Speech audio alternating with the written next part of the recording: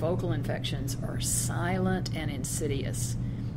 You rarely feel any symptoms from them, but the disturbed area, called the disturbed field, not local, somewhere else in the body, is chronically causing a problem, and that's why they're so hard to diagnose. But you got your right knee, so when you have a right knee problem or a left hip or whatever, or sore neck all the time, that's often not the cause. It's usually deeper than that.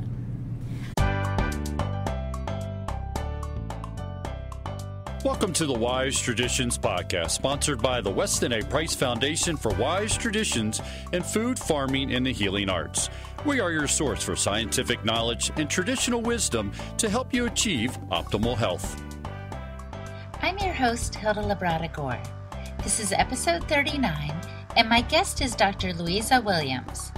Louisa is interested in helping people find wellness by getting to the true root of underlying causes of disease. In today's episode, she touches on some lesser-known obstacles to cure, and she gives us ideas on how to find the best dental and overall health care to achieve optimal and vibrant health that is our most important birthright. Before we dive into the conversation, we want to take a moment to thank our sponsors.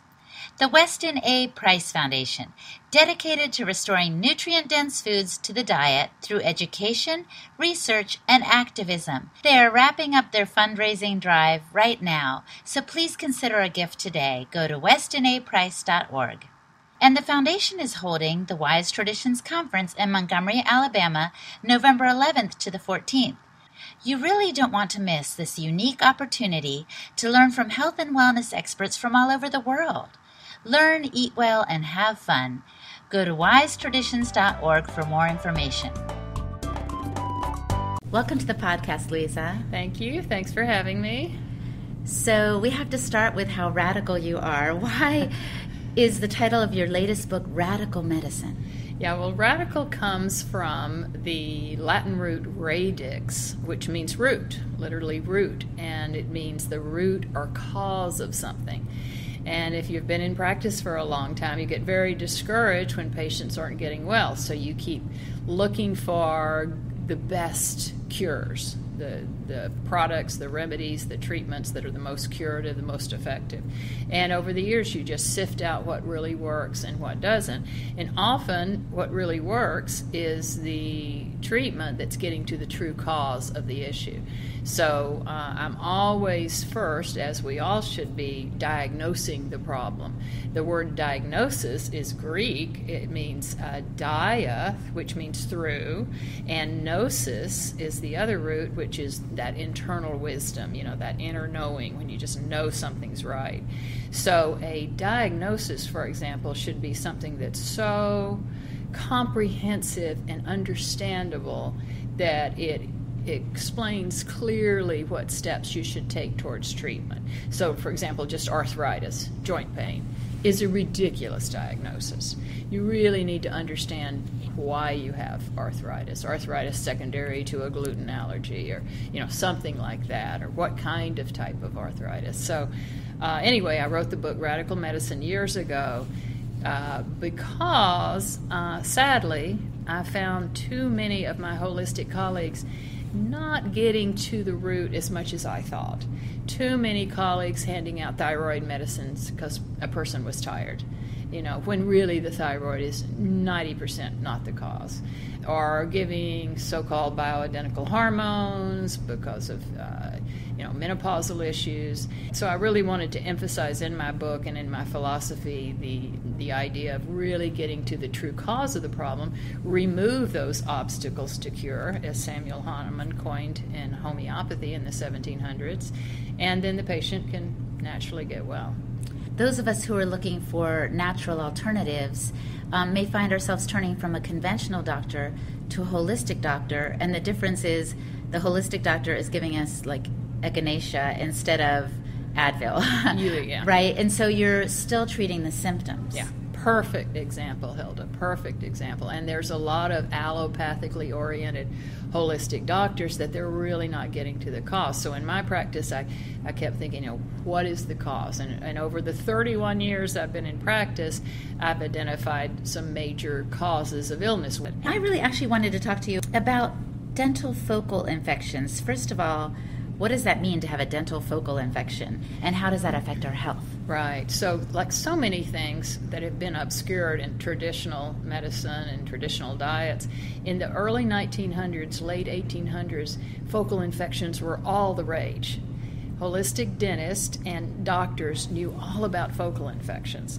And in fact, Benjamin Rush, the father of medicine in our country, who was the doctor to George Washington and Benjamin Franklin, he used to pull rotten teeth and cure arthritis or depression or other illnesses. So there's a long history in the 1700s, 1800s, and early 1900s of recognizing that these chronic, often silent infections in the body, often in the head, sinus, teeth, and tonsils, could cause all kinds of mental, physical, emotional issues.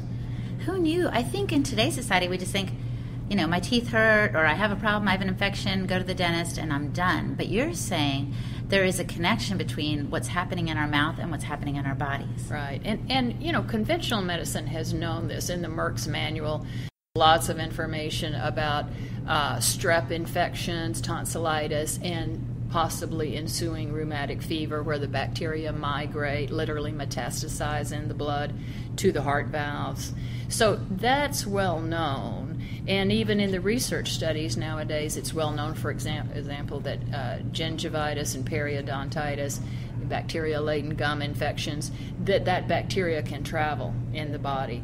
And they're especially worried about the heart because that can cause, rheumatic fever and death. At times. So that's been well known for a century, but two things happened in the 20th century. The rise of antibiotics, 1930s, 1940s. So you could give antibiotics. We didn't know about the bad effects back then. It was like a miracle. Take care of the infection, then you're fine.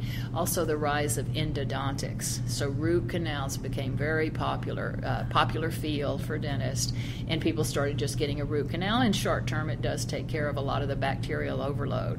So those two things, as well as there was a lot of medical backlash to the focal infection doctors and dentists. So it all got obscured, and thankfully it's coming back. Why do you think, I'm just curious, why do you think there was a medical backlash? It is true that there was an excessive amount of pulling teeth at times. There was some jealousy among the allopathic doctors because as the rise of medicine and dentistry became more conventional, the old holistic dental physician, for example, was considered to not fit in anymore, like Dr. Weston Price. He had a research lab in his dental office. He had rabbits that he studied, and implanted a root canal tooth from a patient who had died from a heart attack under the skin of a rabbit, and within 2 weeks the rabbit would die of a heart attack. Then he'd take that tooth out again, or some kind of heart disease, and then he'd take that tooth out again. He would autoclave it. He would clean it like crazy with toxic substances we could never put in our bodies. He'd put it under another rabbit's skin, and that rabbit would die of some kind of heart disease within a few weeks. And he would do it over and over and over again, and that rabbit would emulate the same disease that the original patient with the tooth had died of. That's fascinating. They did fantastic research back then, showing that not only is a damaged tooth impossible to sterilize, but also it has a particular selective affinity. This is Dr. Edward Rose now. He was a brilliant scientist. He worked for the Mayo Foundation for 30 years, so he was incredible and a renowned scientist, and he found there was a selective affinity for the particular bacteria in a particular damaged tooth. And some would, some streptococcus bacteria particularly like the warm, moist environment of the heart valves, very cozy place to live, or the synovial fluid, a very nice partial oxygen environment where the bacteria could migrate to and survive in our bodies. Our teeth are linked to different parts of our body, and the bacteria have an affinity or a connection. Yes. So if something happens to the fourth tooth over, I'm not a dentist, so I'm just saying, like my fourth tooth over on the lower part of my jaw, that may affect my thigh and how I walk, right? Exactly. Interesting. Well, let's get back to the two things you said that affect our health and came to arise in the 1930s, use of antibiotics and root canals. Root canals, yeah. How do these affect us today, or what's going on with these two things? Yeah, good question, because people should not be panicking about their root canals.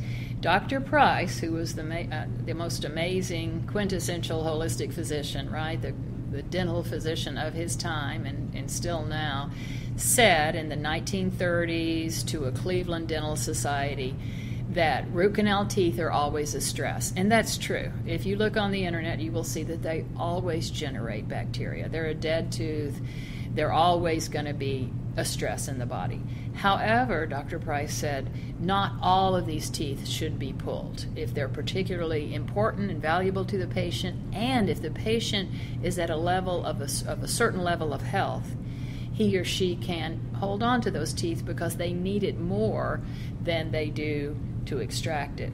So nowadays, I tell patients we have to take each patient at a time individually. If the patient is in ill health, if the patient has a diagnosis of breast cancer or something serious, then we're not conservative at all. We refer them to a biological dentist where that dentist will do cavitation surgery, meaning you don't just pull the tooth, but you go in and you clean out all the periodontal ligament, all the bone infection. When you grind that dead bone down, the osteoblast, and sew it up, clean it up afterwards, the osteoblasts in the remaining bone start functioning again, and within 3 months you don't have a socket anymore. It's nicely filled in with clean bone. If you're a conventional dentist and you just pull the tooth, you think you're doing the patient a favor, like let's pull the tooth and get out of there quickly. You're leaving fragments and infection behind. So you're really not doing the patient any good. It's still going to be a chronic focal infection. Oh, that's what you mean by cavitation surgery. Focal infection. If you're going to do it, you want to go to a good biological dentist and do it correctly. And the way you figure it out is you first of all just take an inexpensive periapical X-ray, an X-ray of the root of the tooth, and the general rule is if that X-ray is positive, it's almost impossible to cure. Mm-hmm. If it's not positive, you're still not sure. If it doesn't have, for example, a little black hole at the root of the tooth, black radiolucency, if it looks okay, you're still not sure because there has to be like 40 to 60% bone destruction before it's visible on X-ray. So you're still not 100% sure, but those are the times if the patient is not in a severe crisis for you to be conservative and see if you can figure out what's wrong with that tooth. Perhaps it's a dental problem, a viscero-odontic problem. Maybe I'm eating sugar every day and it's my pancreas reflexing into my first molar area. And if I just clean up my diet, the tooth will be less inflamed and you can not lose the tooth. So I think sometimes people pick dentists because they think, oh, this one's friendly and, is good with my children, or this one doesn't, clean as rough as the other one I went to. But there's more to it than that. We shouldn't just pick a dentist because they seem nice or their practice is near our house. It seems like we're really going to have to put thought into who sees our teeth because there's much more at play here than some may have realized. Yes, and some obvious red flags are, say you go in and you need a filling. You have a cavity. Well, you have a filling already, mm-hmm. and the dentist says, it's kind of a big filling there. I think we need to put a crown on. That's a red flag. A holistic dentist would try to drill as little tooth as possible, tooth material. So you'd go from a filling, for example, to a larger filling, to an inlay, to an onlay, and then a crown if you needed it, which takes about 2/3 of the tooth away. So you only do a crown when you really need to. So that's one red flag. Another red flag if the dentist is still saying, and I love this line because they must have heard this at an ADA conference many years ago, the jury's still out. That's their party line. We're still not sure mercury amalgam's a problem, so don't worry about it. There's still a lot of dentists that do that, even though you don't think so. So it's true. I thought just older people had silver fillings, which are mercury fillings. Yeah. But I've met some young people recently who are like, oh yeah, I had one happily. They had it removed. We could have, a whole discussion about that. And that also needs to be done with certain protocol and very carefully, right? So this very is carefully very by a good dentist, because it can harm you. And also it's good to have a holistic doctor or practitioner who is assessing the patient's health. I've had patients that I have them remove their mercury amalgam fillings for a whole year. I have to work on their liver function, their kidney function. I might even get them on their homeopathic remedy first before we can even begin that process. You have to be strong enough to handle that. To detoxify extraction effectively. Mm-hmm. Yeah. We want to pause just for a moment now to thank our sponsors. The Weston A. Price Foundation. Confused about nutrition? The Weston A. Price Foundation sets the record straight. Find out why butter is a health food, why soy foods are not your friend, and why optimal health is found in the wise food traditions of our ancestors. Go to westonaprice.org for details on all of the above, and please consider giving a gift of any size to support this critical mission. And why don't you join us at the Wise Traditions Conference in Montgomery, Alabama this November? Today's guest will be there, and so will I. It's going to be amazing. You will have opportunities to delve deeper on all sorts of topics, ask questions, and connect with people from all around the world who care about food, farming, and the healing arts. There will be 44 expert speakers, 5 delicious meals, 85 great exhibitors, and over 1,000 attendees. Learn, eat well, and have fun. Go to wisetraditions.org for details. Okay, so root canals, we don't have to be afraid of, you said. What would you do again? You would make sure you have a proper dentist to know how to...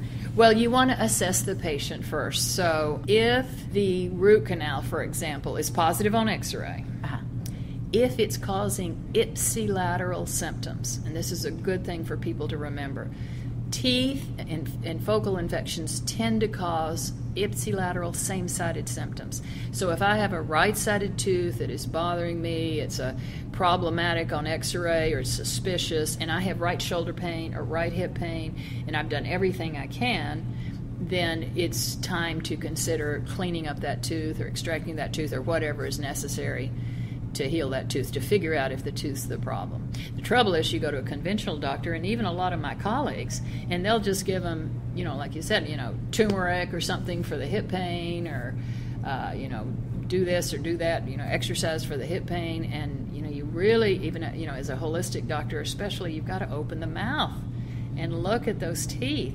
One really easy thing to fix is dental galvanism. Say you have a mercury filling next to a gold crown, or a gold crown on top of a mercury filling, that creates a galvanic current, and that also is what's called a galvanic focus. So it can cause chronic right shoulder pain, right neck pain, that kind of thing.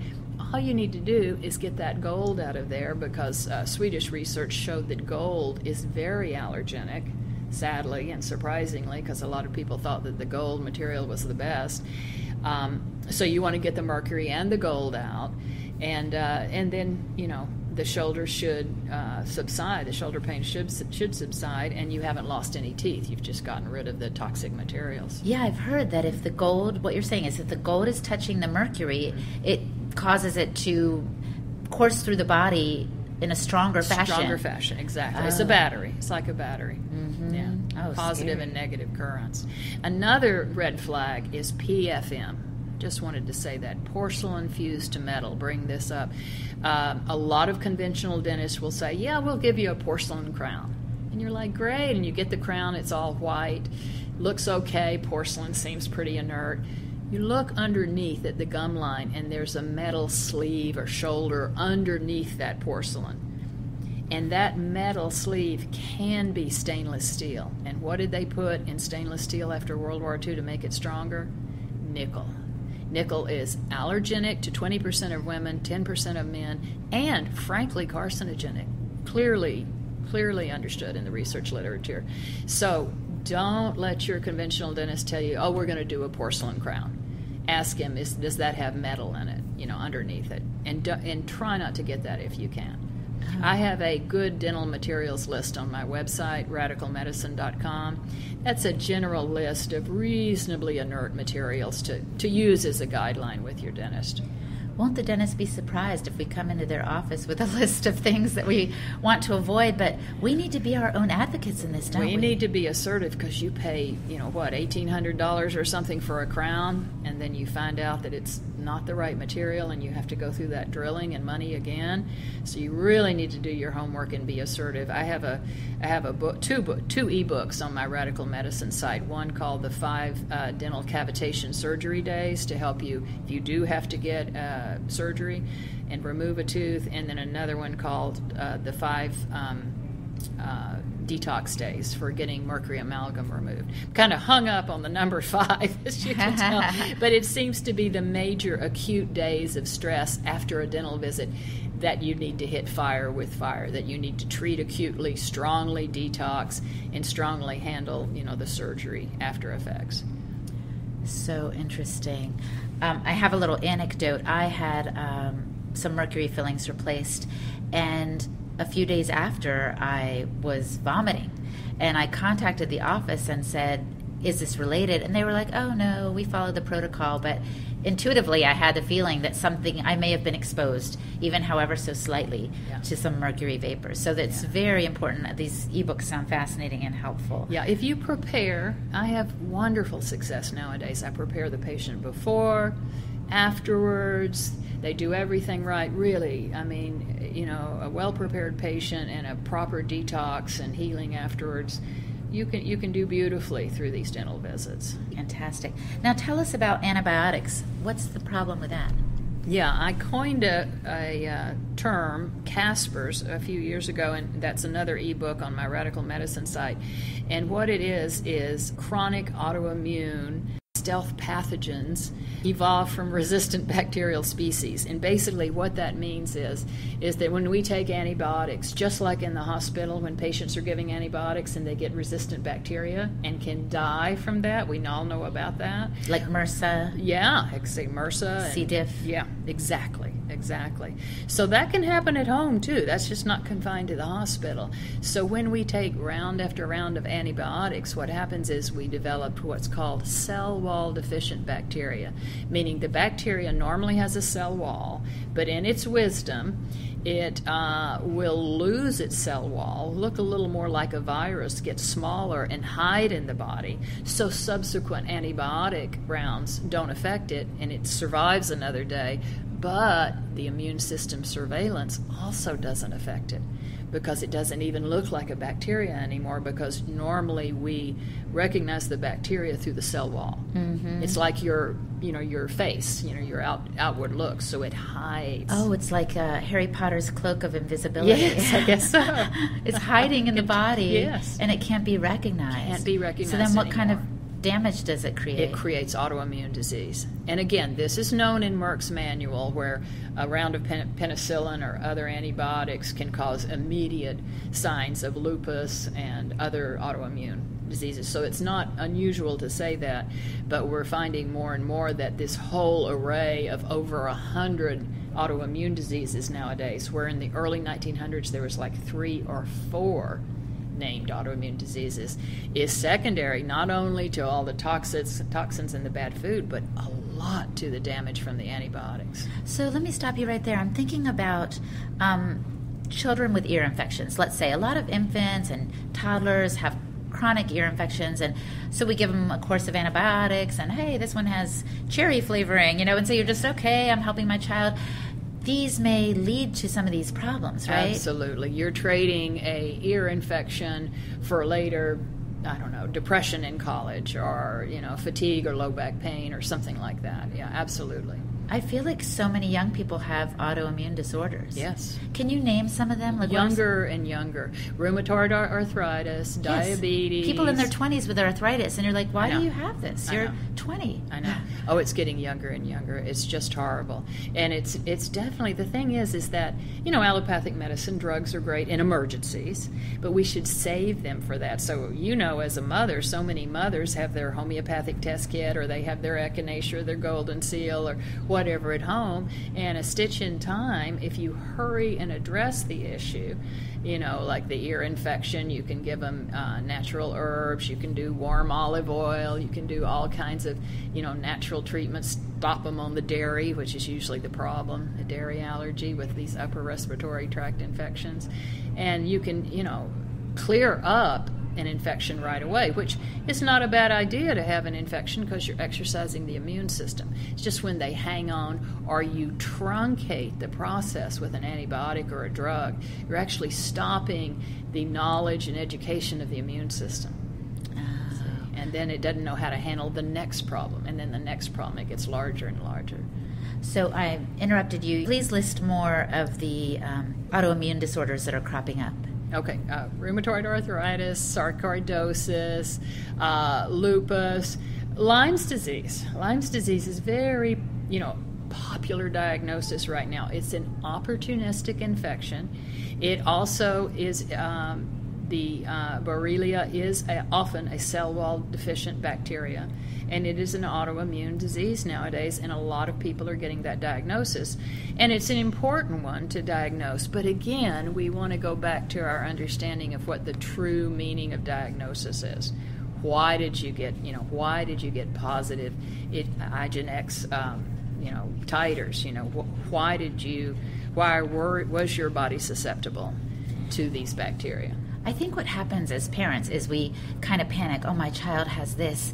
Let's do antibiotics. Oh, it didn't work. Let's do it again. We're just thinking all guns blazing. Right. But you're saying if we are more careful and try to find treatments that work with the body rather than kind of suppressing one thing leading to the next, right? Am I getting that right? Yes, and every mother, which a lot of mothers have, can order a small test kit from Hahnemann Pharmacy in San Rafael or Helios Pharmacy in London, and this tells you exactly what to give. High fever, give belladonna. Sprains and strains, give arnica.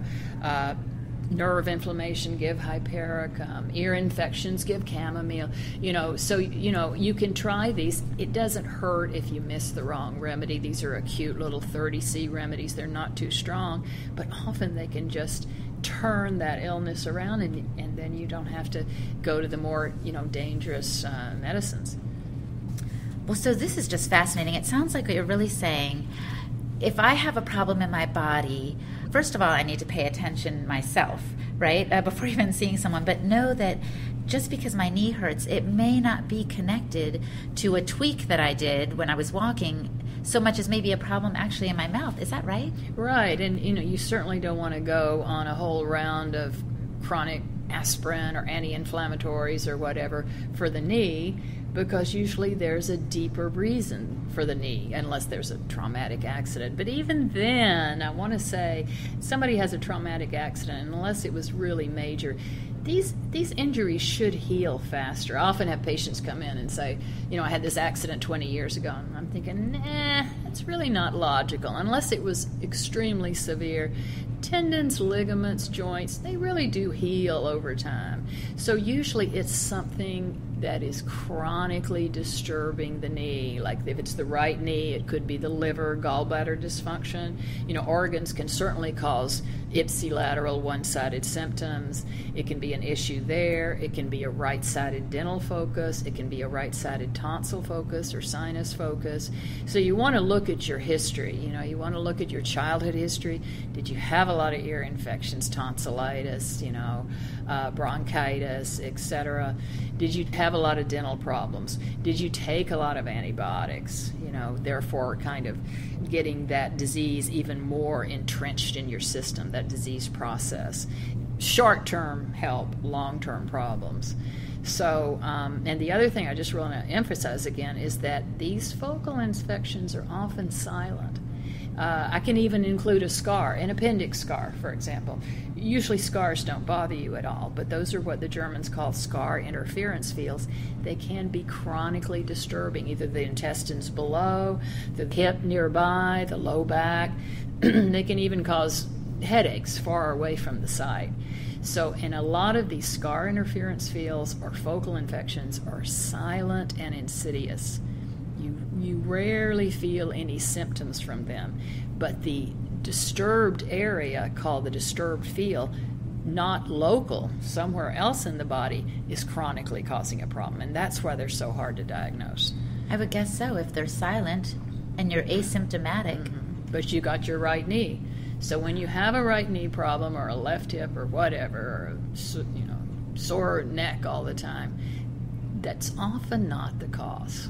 It's usually deeper than that. Well, what an interesting conversation. So if folks have questions, they can visit your website. What is it again? Radicalmedicine.com. I've got some ebooks right on the homepage, and $10. You can download them. And then I've also got my more comprehensive book, Radical Medicine, that you can order through Amazon. Well, thank you so much for joining us, Louisa. Thank you, Hilda. I really enjoyed it. My guest today was Louisa Williams. Go to her website, radicalmedicine.com, for the ebooks and resources she was just describing. Or just go to westinaprice.org, click on the podcast page, go to episode 39 for the show notes. You'll even find the links to the homeopathy pharmacies that she was recommending. Have you been enjoying these podcasts? Have you benefited from them or from the resources on the website or local chapter meetings? If so, please become a member of the Weston A. Price Foundation. It's only $25 for students and seniors and $40 for a general membership. Your contribution is critical for the continued work of the foundation. Wise Traditions is brought to you by the Weston A. Price Foundation for Wise Traditions in Food, Farming, and the Healing Arts. The content of this podcast is provided for informational purposes only and is not intended as a substitute for medical advice.